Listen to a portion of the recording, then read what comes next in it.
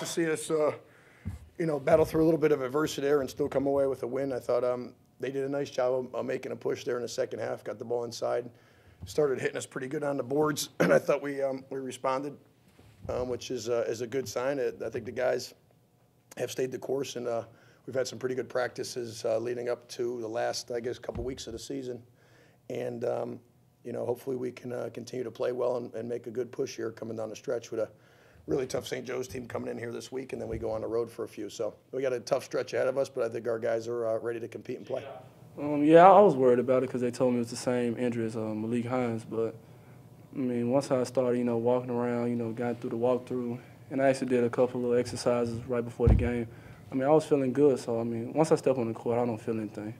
Of course, that the bigs, they're always going to battle down there. They're going to get their rebounds. But we need, the guards to be down there with them, and just to help them out, give them, a little break or two. You know what I'm saying? Just, you don't want them, down there battling, too hard, just getting rough, toughed up.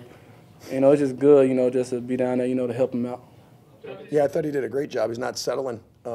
We talked about it. He's he knows that one-legged kind of Kobe Bryant fade away. Hopefully we won't see that the rest of the year. And he gave us a good presence on that mid-post, kind of driving it to the rim where he gave us some good buckets. And I like that he went 2 for 2 from the free throw line. So that was a good game for him. He probably could up his rebound total just a tad, just a little bit. But he's given us some of the stuff that I was hopeful that he could bring. I believe so. I just think I'm a better player when I'm, more aggressive and, like you said, not settling. So, just being aggressive, just, makes those kind of outcomes. If I can just get to the rim and, make my shots easier, not taking tough shots and, fadeaways and stuff like that.